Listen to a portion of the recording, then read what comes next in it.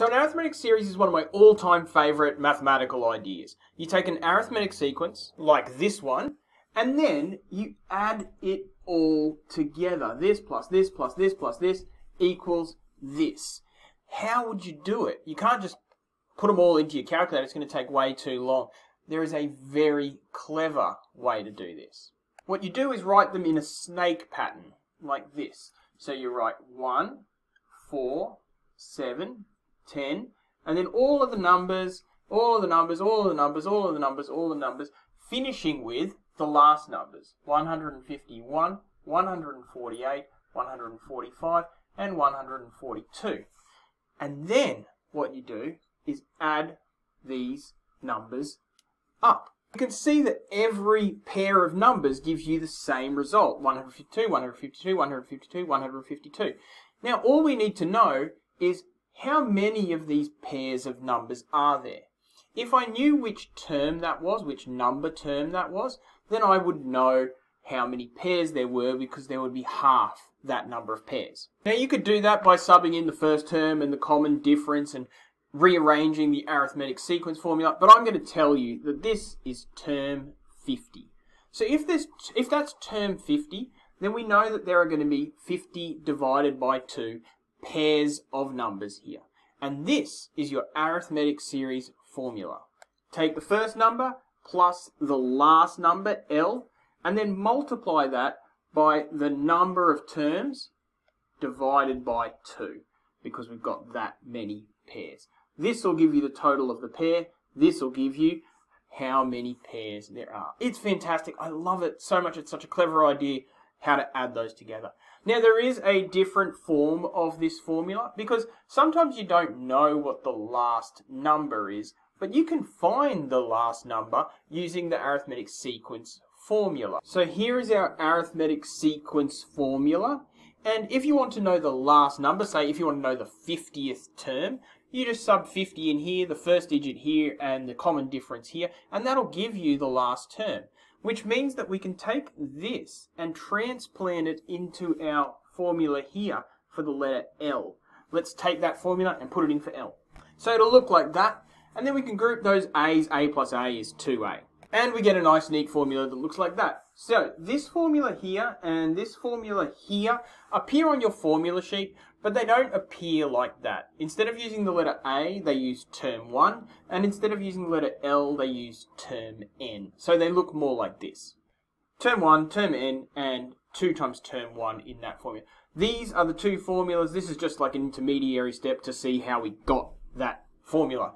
Why don't we use it? So let's do this one. 2, 7, 12, 15. Find the sum of the first 20 terms. So we're going to use this formula here because I don't know what the last number is. So I can't use Tn. So I'm going to use this formula instead. So sum n, sum 20, because we want to know the sum of the first 20 numbers, is equal to n 20 numbers over 2. Bracket 2 times the first number. Now the first number is 2 plus n minus 1, so the number of numbers, which is 20, 20 minus 1, which is 19, times the common difference, which is 5. And make sure you get your brackets right. It's this multiplied by all of that in brackets. I'm just going to do that in one shot. So the sum of the first 20 terms of this sequence is 990. Pretty straightforward. Now, of course, as with all formulas, it doesn't just work one way. You don't just put stuff in here and get this answer. You can know any of these things and then find some unknown. So, for example, I know that the first term is -7. I know that the sum of the first 25 terms is 1,625.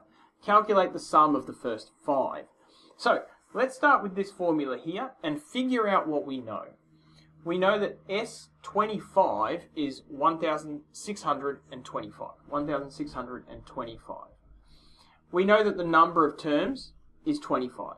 25 divided by 2. Bracket. 2 times the first term. 2 times the first term. The first term is -7.